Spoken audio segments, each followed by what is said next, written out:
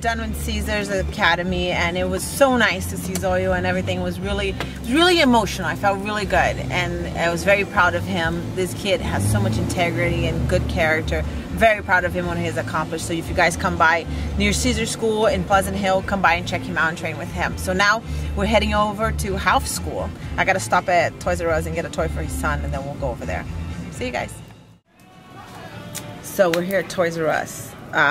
We had to reroute the trip and not go to San Francisco because they're having a big parade or something, Bay Bridge, something going on in San Francisco.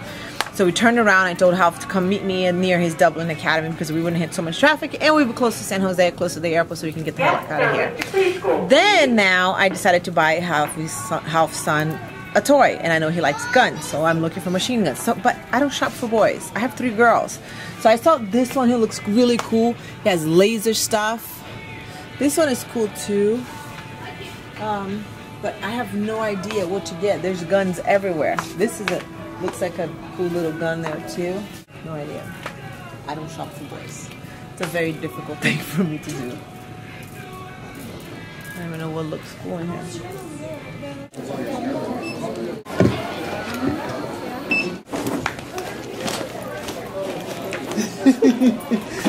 Look what I ended up buying. I chose one that I thought it would be a little more appropriate because I think Ralph would like to play with this too. I bet you Ralph would be holding this during class. So we're gonna go to lunch with Ralph, and there he is coming right now. Because you drive really bad. So anyways, I didn't know what guns he liked. I know he likes guns. As long as he shoots, it's all good. Okay, but listen to this. People like that.